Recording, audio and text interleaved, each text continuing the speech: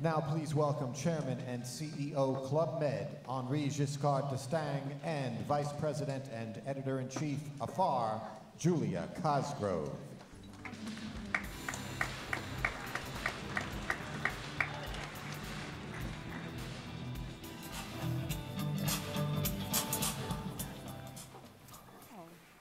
Good morning.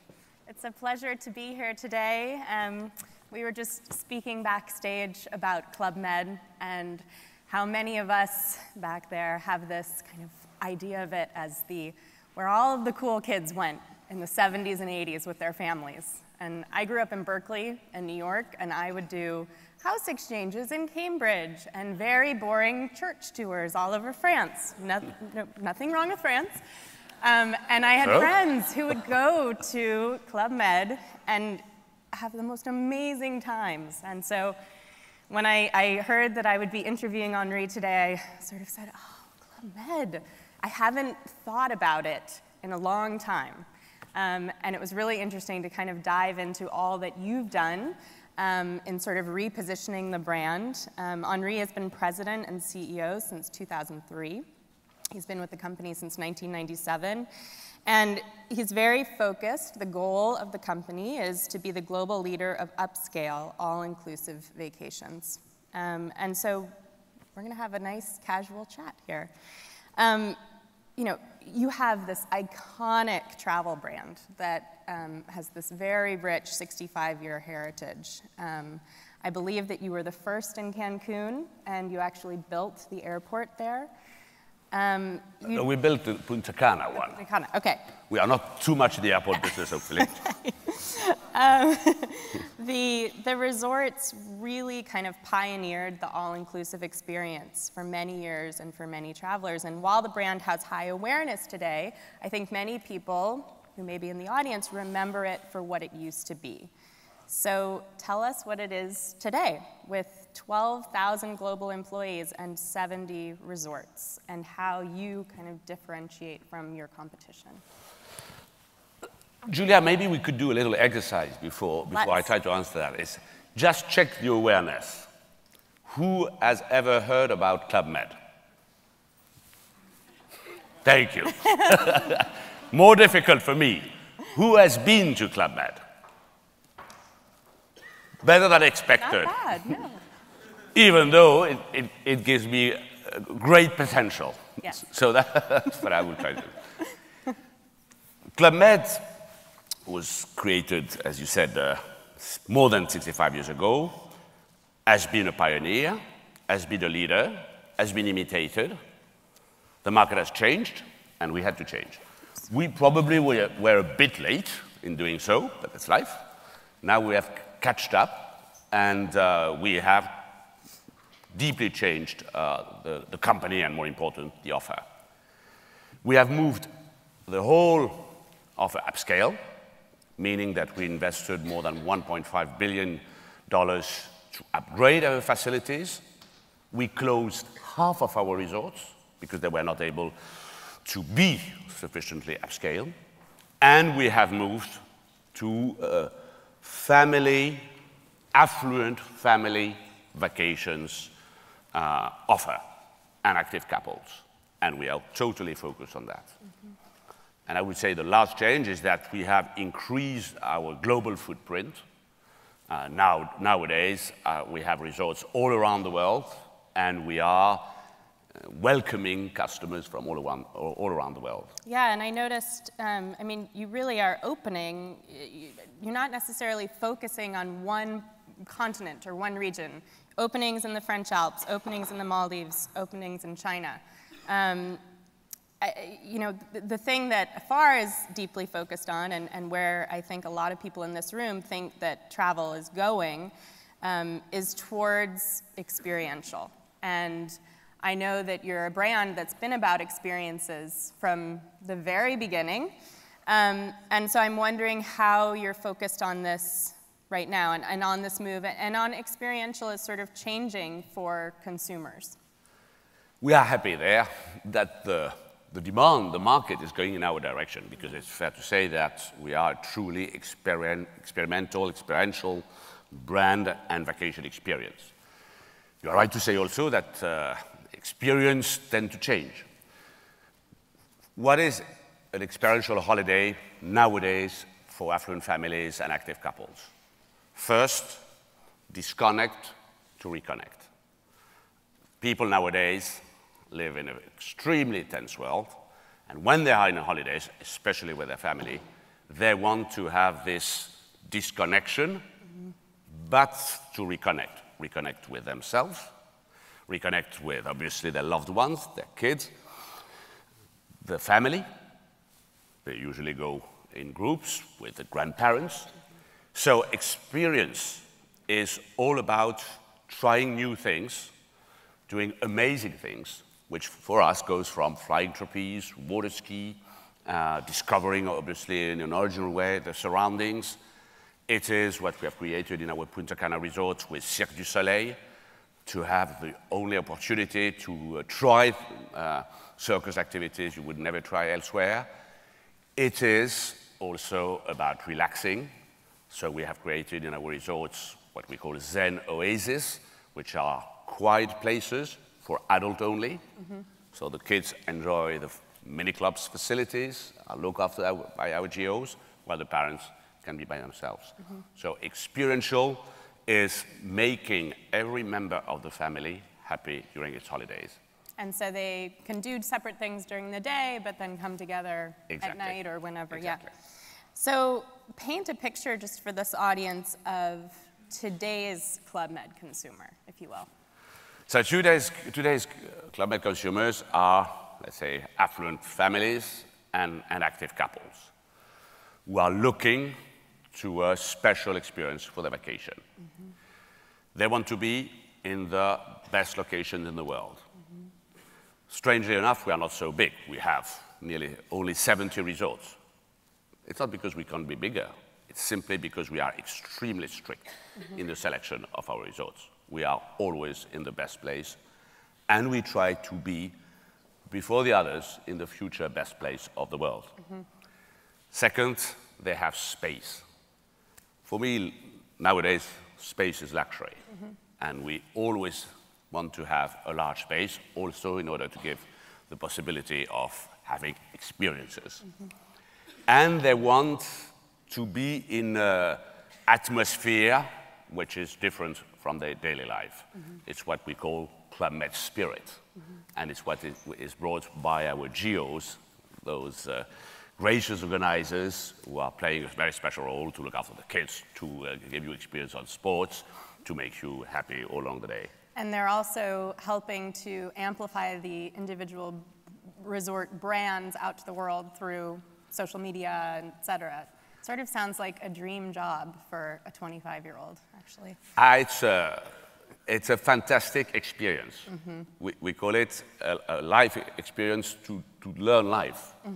And I'm so proud, all around the world, when I go in every place from financial institutions to government bodies or wherever, there was always someone who would say, I've been a GO, I've been a GO. And to be honest, they are usually the best. Yeah, it's a nice circle of alumni, I'm sure. Millennials, which I heard there was a panel on yesterday. I'm sure there will be more of them. It's the word to hate or to love. Your customers of tomorrow, some of them are your customers now. By some accounts, I'm a millennial, if you count 1980 in the scale there. I have a child, husband, we both work too much. Are we your customers of tomorrow? Definitely. Or today? And frankly, today. Millennials covers obviously a wide range, in fact, now of age and way of life. We have, I think, to be always cautious in not over-segmenting either customers or what you do, because you overcomplicate things which are, in a way, simple. Millennials are some people who are open to the world, who are in a very heavy pressure, much greater pressure than their parents, because life is tougher. And in a way, their need to have vacation is even more important.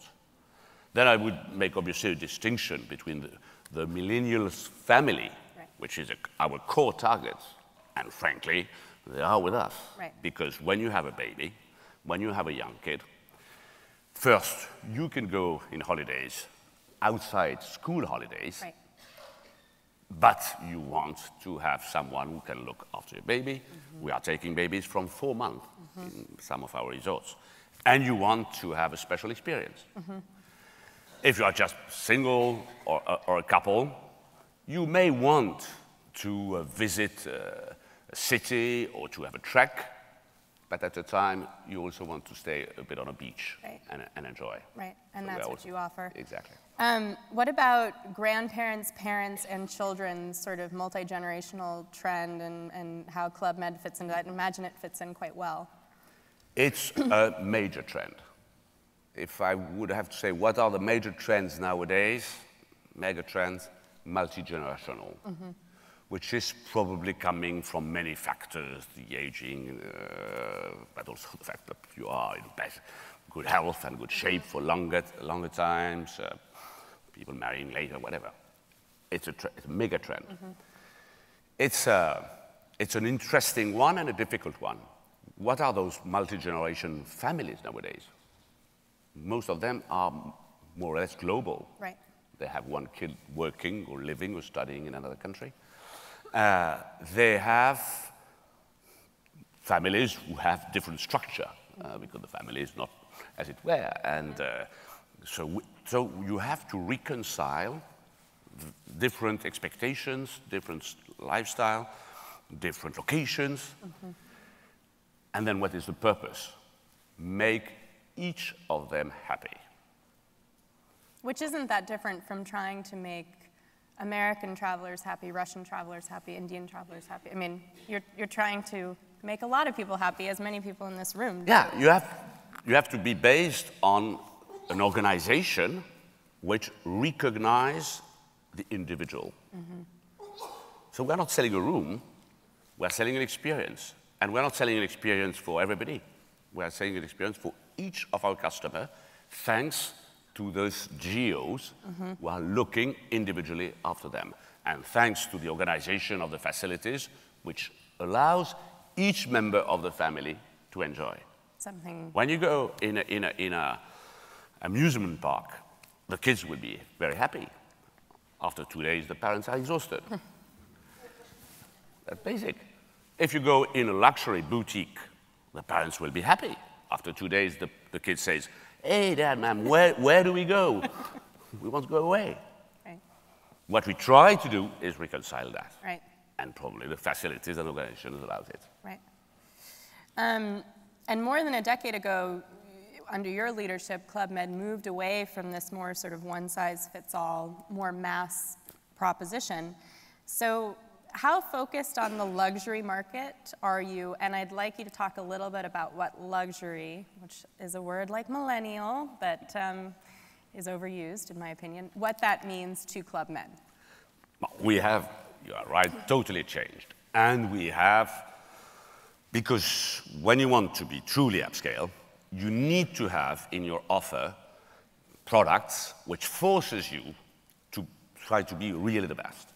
So we have created within our range things we call exclusive collection, which are truly 5 or 6 stars type of resorts, but which are usually within our bigger resort or next to it. We have created villas in Mauritius, chalets in the French Alps. We have created in the Maldives a second island. We were the very first in the Maldives, but the second island with villas, each of them having their swimming pool, their butler. So we have at least the knowledge of doing the very, very best. But let's make it simple. We will never be gold and marble. Because it's not what our customers are expecting. You're not Trump? I'm not gold and marble. And because we believe that luxury nowadays, especially for our target group, obviously not maybe for everybody, what is the rarest thing? It's time. So it's the use of time which is important. What is the rarest thing in big towns, big cities all around the world, from Shanghai to here? It's space. What is the rarest thing? It's beautiful nature. I look myself at our gardens. So this, for me, for us, is luxury. Right, right. What trends that are kind of happening right now, this is your crystal ball moment, do you think will still be with us 10 years from now? I know you're investing pretty heavily in VR, and so I'm curious if you could talk about that and about what you're doing in that area specifically. Let's say in our traveler's world and business, obviously digital and mobile digital is changing it. And it's changing it at an incredible speed. Mm-hmm. I think that what will remain is what is truly useful to enhance your vacations, in my business of vacation and happiness. And we should always think, when we look at digital development, is it truly helping our guests to be more happy when they are in vacation? Mm-hmm. But vacation is before and after. A successful vacation is something you have pleasure to prepare, and obviously which creates memories that you will share with your family and friends afterwards. And it's there that virtual reality, at least in the first part, is key. If you're able, during the booking process, to make your potential customer experience what you will live, knowing that it is complicated when you are selling an experience, it's probably easier when you are selling a room, but less interesting, or at least less funny. Mm-hmm. VR for that is key, and I think is a game changer. And so you think that it's most critical in that sort of planning, anticipatory, I need to get my customer to click buy, and maybe bring them along so they have sort of a preview of what their experiences are going to be like before they get there. No doubt there. Mm-hmm. Now, can we imagine that we could help them to create their own 360-degree film mm-hmm. for then, when they are back from their holidays, show it to their friends mm-hmm. or look at them later? Mm-hmm. Why not? Mm-hmm. There's no limit to the technological progress. Right. I think that, just harping on this issue of diversity, that I think you have a beautiful story actually about. I mean, for years, you've had this mini United Nations of nationalities working for you, and I think that that's a critical kind of value and mission in a way in what you do. How do you deal with just differences between people who are coming from all over the world, both who work for you and also the guests whom you're serving? To welcome people and to employ people from all over the world has been part of the origin of the company. In 1950, this multicultural approach has been at the root of the company, as it's still obviously a key value for us. It then becomes a know-how. Mm-hmm. How could people from various nationalities can work together? If those people, our geos, are around 25-year-old, if, as it is the case, they are selected on their way of being, it's not difficult. Mm-hmm. And I'm amazed by the fact that our teams in our resorts are from 15 to up to 30 nationalities, especially in Asia. They are from any religion, origin, and they work happily together. Mm-hmm. And it's funny when we look at them, they learn from their difference. Mm-hmm. They want to learn from their difference. On the customer side, one of the reasons, to be very straightforward, why we moved upscale was that when you are speaking nowadays to affluent families and millennials, they are in an open world. Mm-hmm.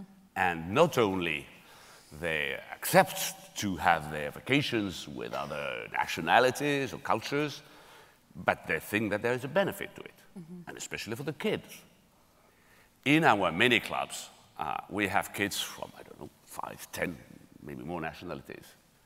They spend the week together, or 3 days or 4 days. They do activities, flying trapeze, swim, sailing, whatever, preparing a show. They don't speak the same language. They may have not ever been outside their own country. When they have finished their holidays, they have more than learned something. They have part of the world. And for that, it's a great benefit for the family. Yeah. Well, I really do think that you are raising the next generation of global citizens, and thank you so much for your time. We really appreciate it. My pleasure. Thank you.